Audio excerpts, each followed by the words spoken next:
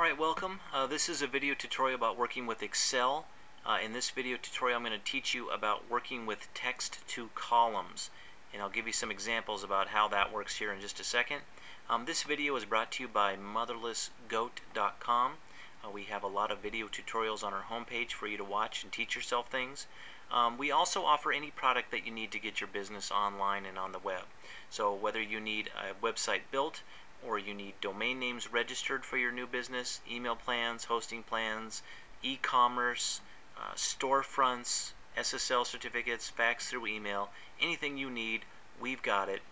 And we're open 24 hours a day to help you. We never close. So please keep that in mind if you have any friends or family members that might be needing products.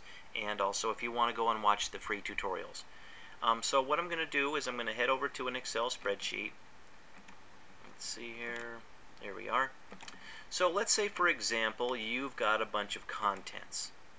And some of that contents you want to kind of split in half. Maybe there's a comma or a period or something in there that you want to split that component over to column B.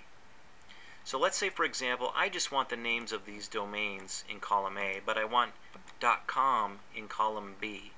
Well, rather than going in here and wiping out .com and then putting .com in here and moving it around, well, what you can do is you can highlight the cells. Well, I'm just going to click on A here to highlight the entire row. Let's say I had thousands and thousands of names here. I'm going to go up here to the Data tab up here at the top. Keep in mind your Excel spreadsheet might look a little bit different, so you'll want to find the Data one. And then I'm going to go to Text to Columns. So now when I'm here, I'm going to click the Next button. And now I need to tell it what feature I want to use as the parameter to separate these. So what I'm going to do is I'm going to choose a period. So I'm going to undo the tab. I'm going to click in there, get rid of the check mark box, and I'm going to come over here to Other, and I'm going to put in a period there. Now it depends upon what your spreadsheet has in it. It might have spaces, it might have semicolons or commas, so you need to choose what you're going to use as the component that tells it, what to separate. But in mine, I've got periods. So I'm going to choose periods, I'm going to click Finish, and watch what happens right over here. See? It just separated them. It got rid of the periods, it moved the .coms over here, and that's how you work with text to columns using Excel.